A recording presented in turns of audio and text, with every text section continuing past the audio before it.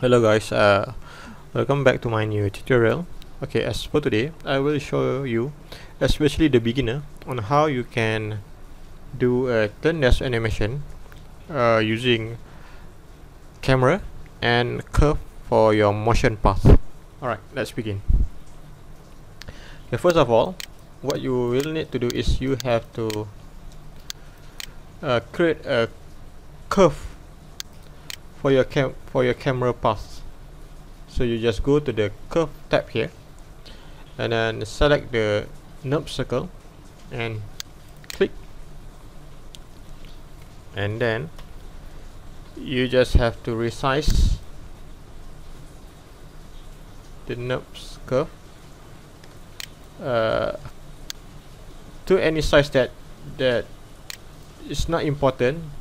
You just resize it first, so you can see the curve, and then you continue with create a camera. Oh sorry, before that you have to rename your curve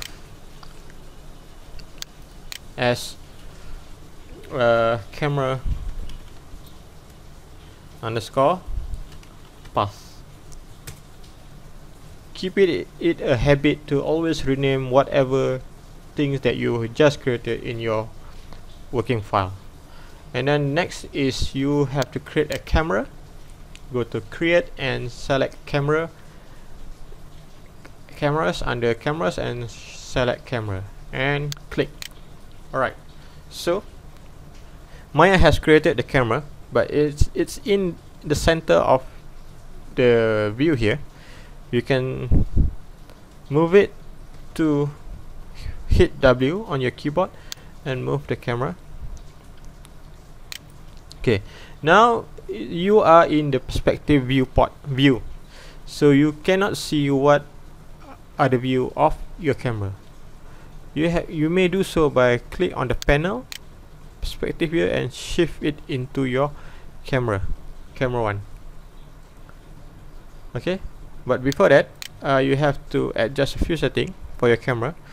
You click on the display in the setting here, and then go to the common on the preset here. I'll just set it to HD 720 and then close, and then go to the panel perspective, and here's your camera view.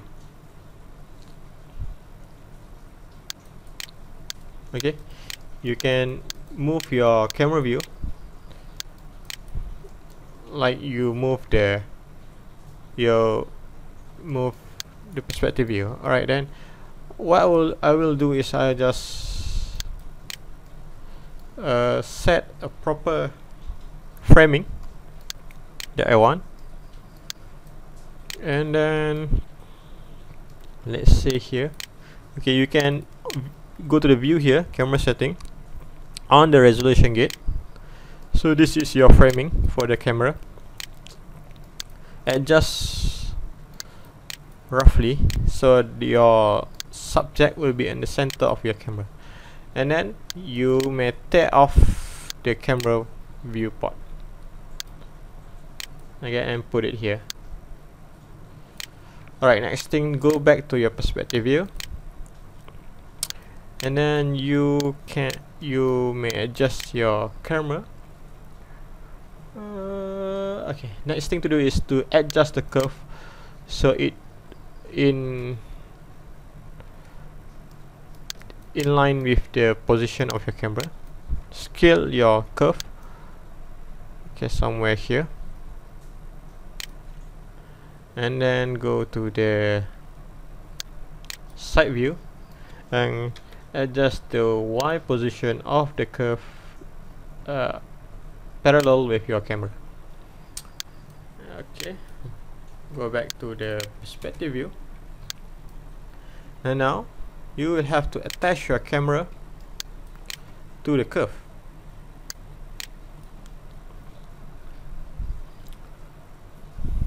What I will normally do, I'll just move back the camera to the center, reset all the data here to 0, and hit enter, and then the camera camera is in the center. Hit 4 here, and then go to the outliner. Sorry, Windows outliner, and then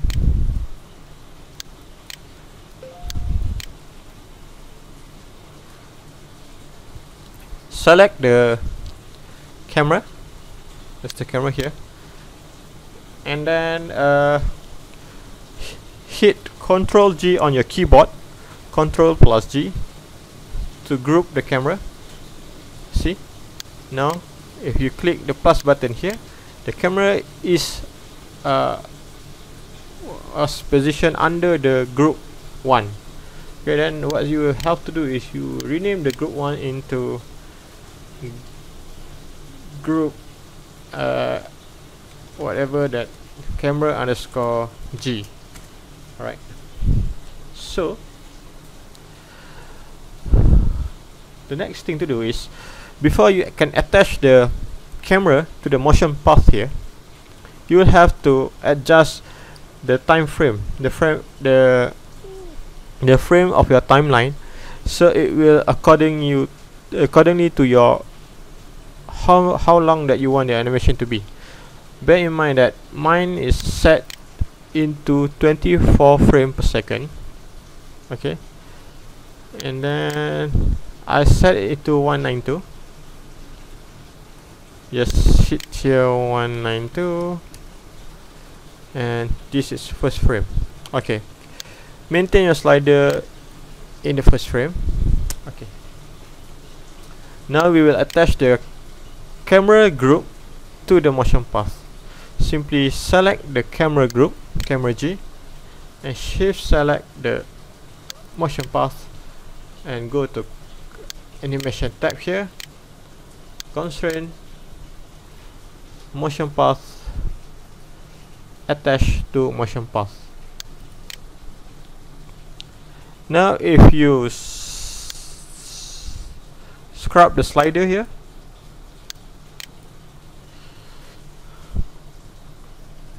you can see you change the view to the camera first, and then you can see you hit the play button here.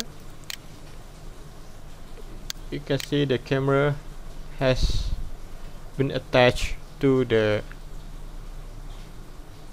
motion path.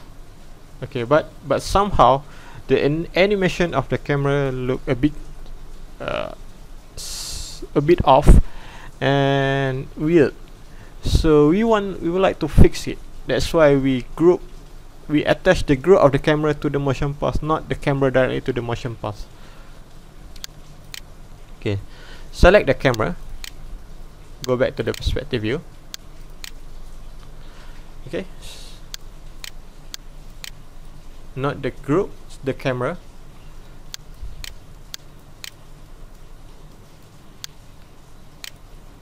You can simply put the aim constraint of the camera to do whatever things that is in the center of your subject. Okay, like as for me, I will attach it to the base here. So I hit T, adjust the camera first. Okay, slightly like this, you can see, and then you select the base first, or whatever mesh that you would like to become the constraint to the camera, and then shift select the camera, select the base first and control select the camera if you is in the outliner, and then go to constraint, aim constraint here, you click on the box and edit reset setting, tick the maintain offset and hit add. Okay, now you go back, if I go back to the camera view and run the animation, it has already fixed the animation for the character.